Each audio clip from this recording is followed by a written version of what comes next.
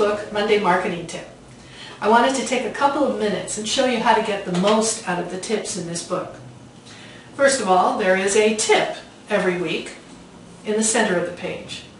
To the left is the rationale, why you should use this tip, why it makes sense. And to the right are the practical application steps so that you know how to make the most of the tip. I thought we'd take a look at a specific tip so you can see how this works. This one's from week 4, and the tip is create value before you ask for the business. Why should you do that? Why worry about that?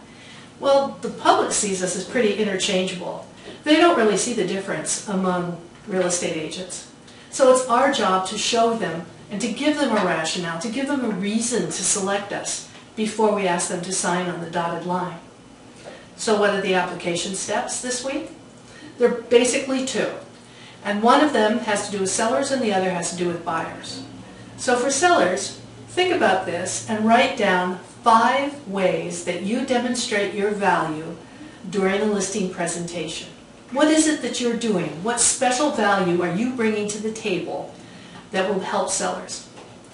And it's similar with buyers. For buyers, you want to think about 5 different ways that you demonstrate your value in an initial counseling interview or when you're showing them property.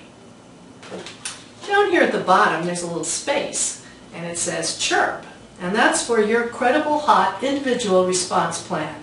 Because some of this information may generate even more ideas on your part, and you want to have a place to take notes. And that's where it is. That's how to make it work. See you on Monday.